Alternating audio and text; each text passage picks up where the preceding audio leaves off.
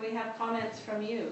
The Center for Excellence in Intercultural Education at NorQuest College is connecting with rural communities to help their newcomers settle into the country with ease.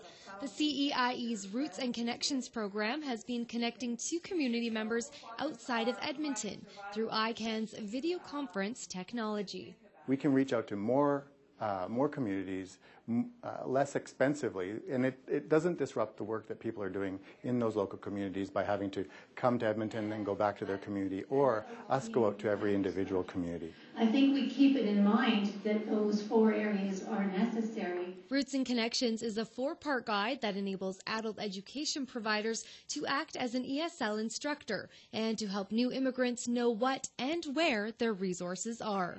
We work with people that were born in Canada and understand the way that we do things around here. And we work with people that move into Canada, and there's a gap between what they think they know and what they don't know. And what we try to do is help people on both sides understand each other better so that they can actually come out with a stronger community, a stronger organization, and better lives.